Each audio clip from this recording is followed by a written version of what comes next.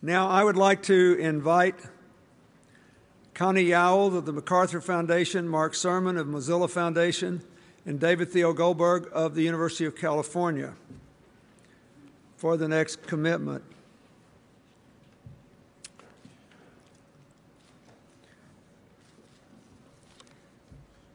Diplomas and skill certifications are used by potential employers and college admissions officers to identify a candidate's capacity to complete a course of study or do a job.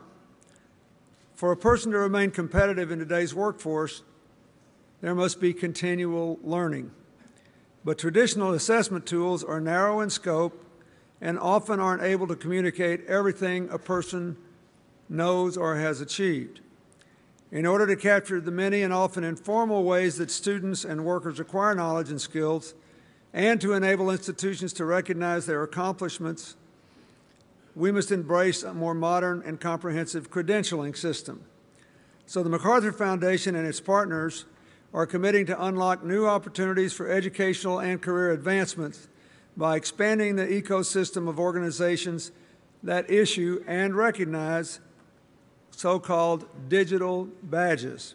A digital badge is a virtual emblem that represents specific knowledge or skills gained in both formal and informal settings. Over the next 3 years, this commitment will provide more than 40 large employers, professional societies, and educational institutions with the outreach and technical support needed to increase the number of organizations that issue and recognize digital badges. By helping individuals communicate a more detailed picture of their diverse abilities, and by making it easier for educational institutions and employers to identify qualified candidates, this commitment will create new paths to advancement for 1 million students and 1 million workers by 2016. Let's give them a big hand.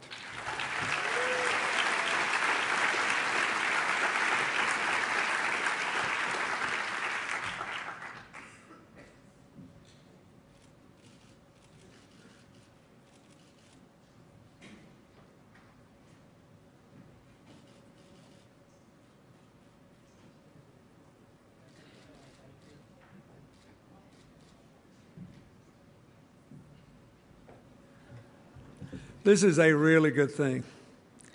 Let me say I got interested in this because of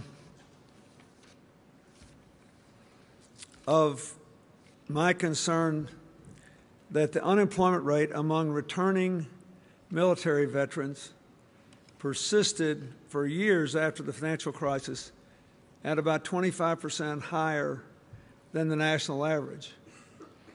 And veterans were repeatedly required to go back to college and get degrees in subjects where the study involved far less scope of responsibility than they had already shouldered as members of the military. So it may be that some of the principal beneficiaries of this are people who have served our country in the various military services, and their ability to flow more quickly into appropriate jobs in the economy will benefit all of us. So I think it's a great, great commitment, and I thank all of our